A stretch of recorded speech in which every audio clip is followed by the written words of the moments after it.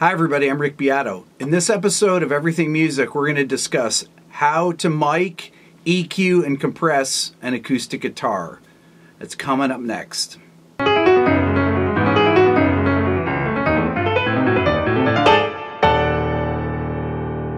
Okay, so I want to talk about the guitar that I'm using for this. We're going to be using with Rhett, who's going to be playing guitar.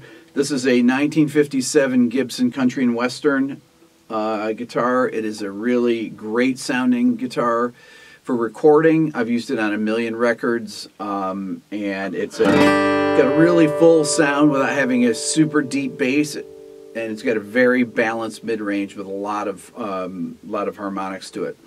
We're going to be using multiple microphones. I'm going to start out with a blue mic that's called a Dragonfly Special Edition. That they only made about 250 of them. I'm going to go through different ones. I'm going to use a condenser mic. I'm going to use a 57 and show you how they sound different. I'm also going to use some small diaphragm condenser mics in a stereo miking pattern. So let's get started with it. Okay, typical microphone placement for a single microphone that I find always sounds great is at about a 45-degree angle to the guitar, pointing right towards the end of the fingerboard there. As you can see, it's literally looking right here on the guitar.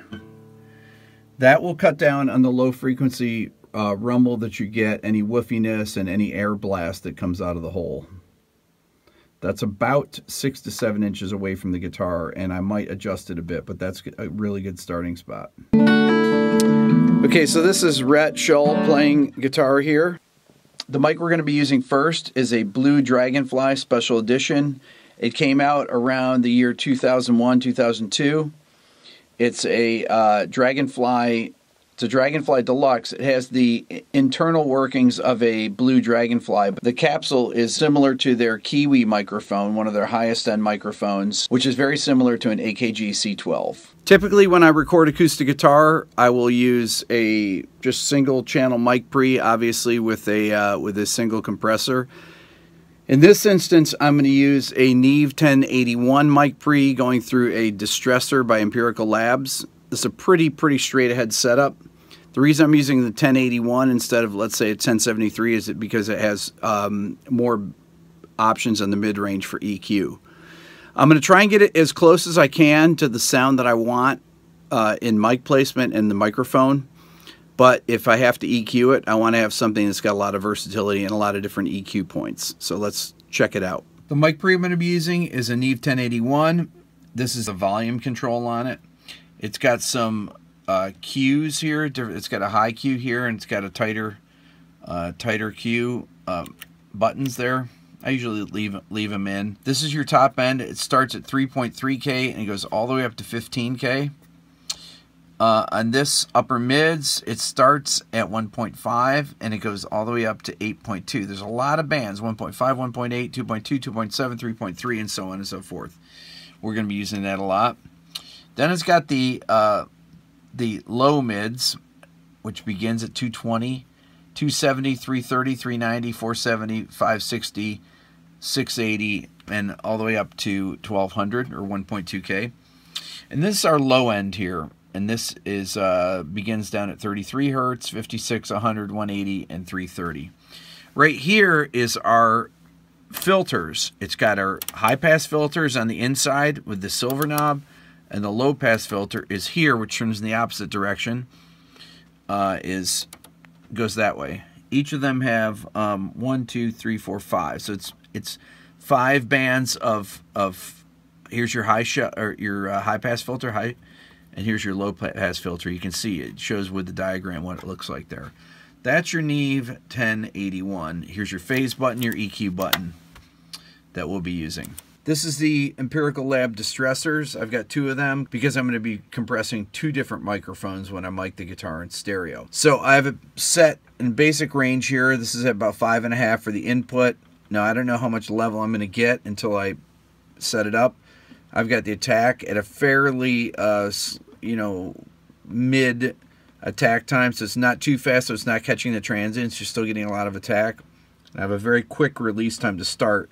I might actually probably pop it up to 3.5 to begin with on both of those, even though I'm going to only be using this top one at first.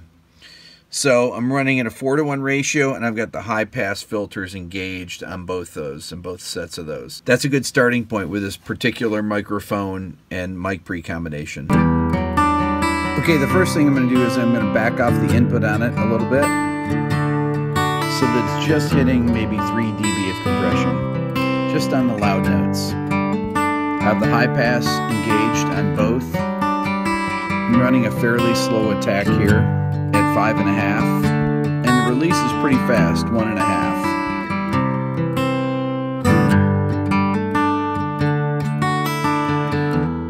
Now my level into the computer looks pretty good, not too hot.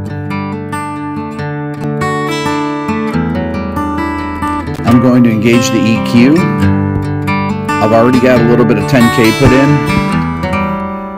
Then I'm going to put a little 2.2K in. Then try a little 2.7.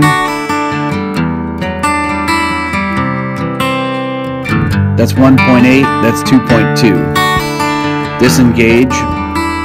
It just gives a little extra brilliance. You don't want to go too nuts on here. Okay, it's pretty good sound here.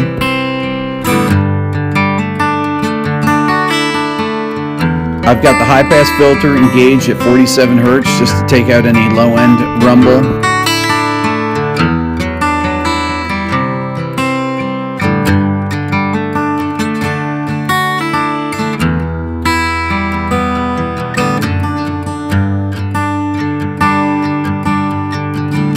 Okay, I'm going to check the compression level again. Just hitting it very lightly. I'm going to hit it a little bit harder. It's helping it with the tone by making it a little bit more compressed sounding.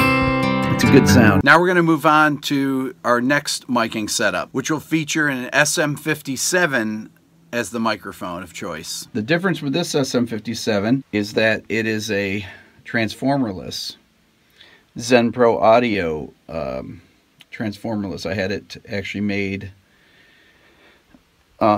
without a transformer, and it really sounds good. It opens up the sound of the guitar, and this is for people that can't really afford to have super expensive condenser mics. Whoops, here, let's see how close it is. It's probably only about 3 inches away from the strings, pointing once again right towards the end of the fingerboard. Rhett's going to do a finger picking part again, so let's check that out and see what it sounds like. So I'm going to head back over here. I've hardly got any level here, so I'm going to come back over and re-engage the compressor. Giving me very little compression. I'm going to increase the input, then turn down the output a little bit. Now I'm going to engage the EQ.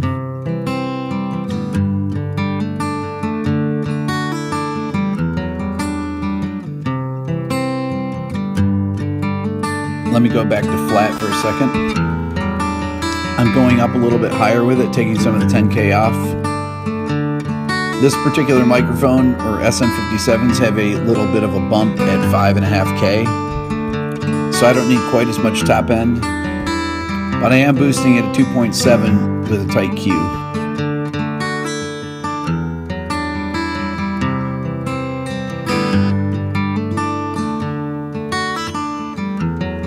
And this is how much compression I have right here. Not a lot, maybe minus 3 dB on some hits. And here's what it looks like in the computer.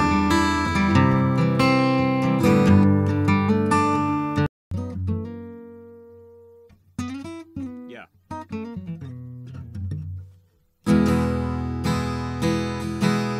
Okay, brought down the mic pre a little bit because he's strumming. You can see it here in the compressor. I'm going to engage the compressor. The compressor's hitting around 5 dB a gain reduction. Remember, once you have the compression on the track, there's nothing you can do after. Better to do a little now and more later than doing too much at the beginning.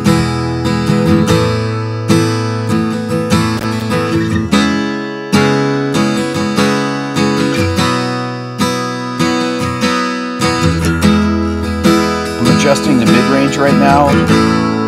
I'm going to add a little bit of 680 or so just to kind of fill it out a bit. It'll give the guitar a little bit more body in the mid-range. This will help the top strings not dominate the sound of the guitar, so I'm accentuating those mids.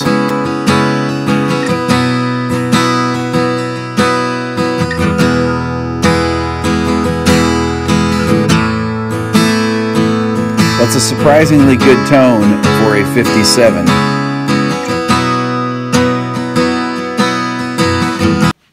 Okay, this next mic we're going to use here is an old Sound Deluxe iFET 7, but this has been modded by David Bach, and it has the capsule of a U47 FET Neumann capsule in it. So it's basically like a 47 FET, except it's got two different settings. So it's got a voice setting and instrument setting. It's actually on the voice setting, which emulates an old like a vintage U87. So we're going to record this from about the same distance, maybe a little bit further back, but same angle towards the end of the fingerboard. And we're going to see what this one sounds like. I have this iFET 7 set a little bit louder because it's not quite as loud as the blue mic. I don't have the EQ engaged, and our compression is pretty much where it was. I'm going to lengthen the release a little bit because of the slower tempo.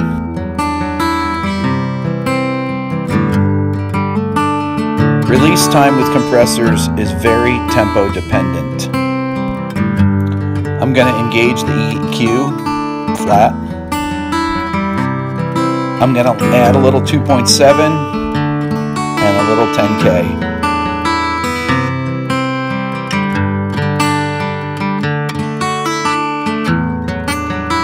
I'm going to bring it down to 47 on the low end roll off. I'm going to pop it out, put it back in. That sounds good.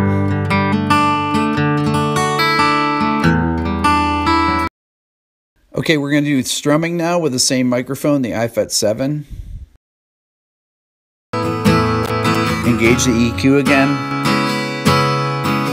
There's a little buzziness on the top end.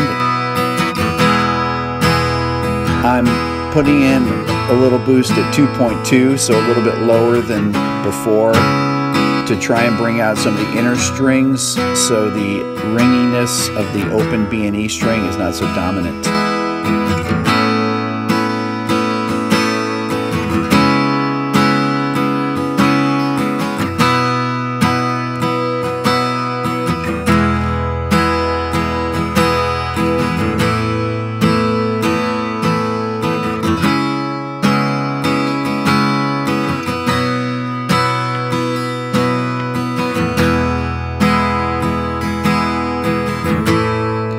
I'm hitting the compressor a little bit harder. There's a few spikes. It hits maybe 5 dB of gain reduction or so, but it's pretty good.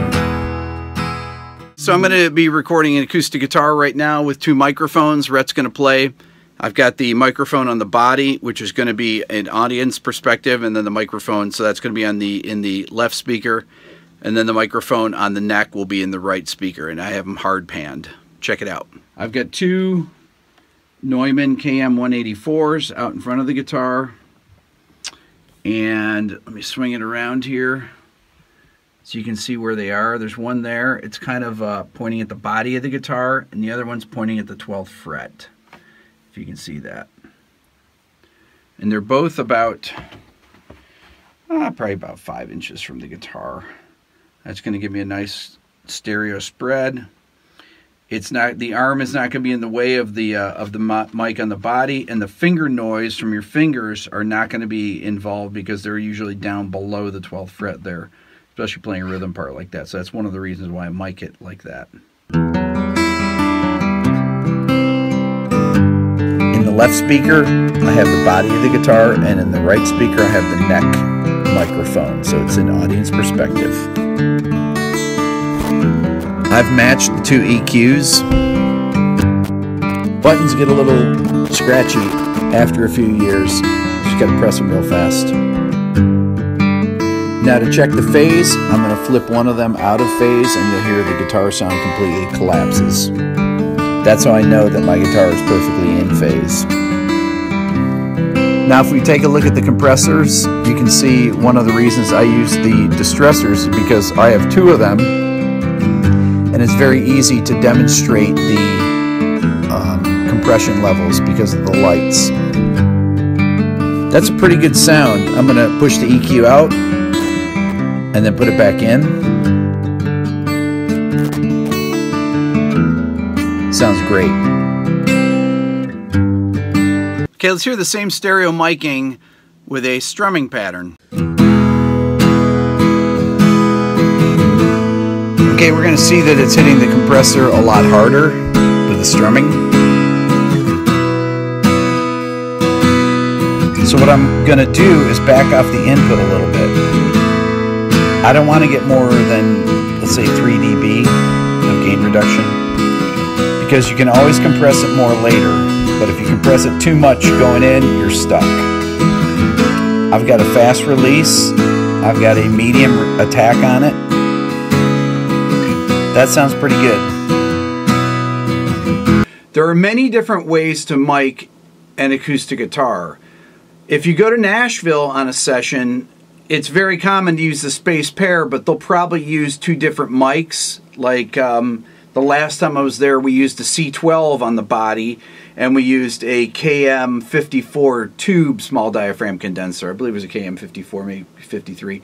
But used 2 different microphones, but same space pair idea.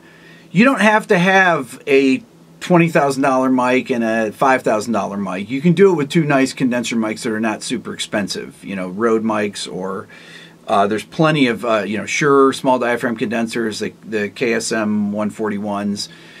There's plenty of choices for that, so you don't have to spend a fortune for it. The bottom line with recording acoustic guitar is that the instrument is the most important thing, which pretty much goes for recording anything.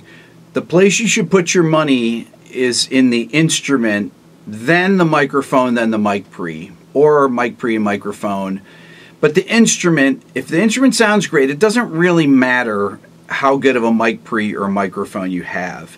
Yes, if you have a Neve, it's great because they have great EQs on them and they sound good. My guitar is going to sound good through any mic pre because it's a great sounding guitar. So always spend your money on the source. That is the key to recording and getting a great sound. That's all for now. I'm Rick Beato. If you're interested in the Beato book, you can write me at rickbeato1@gmail.com. Thanks for watching.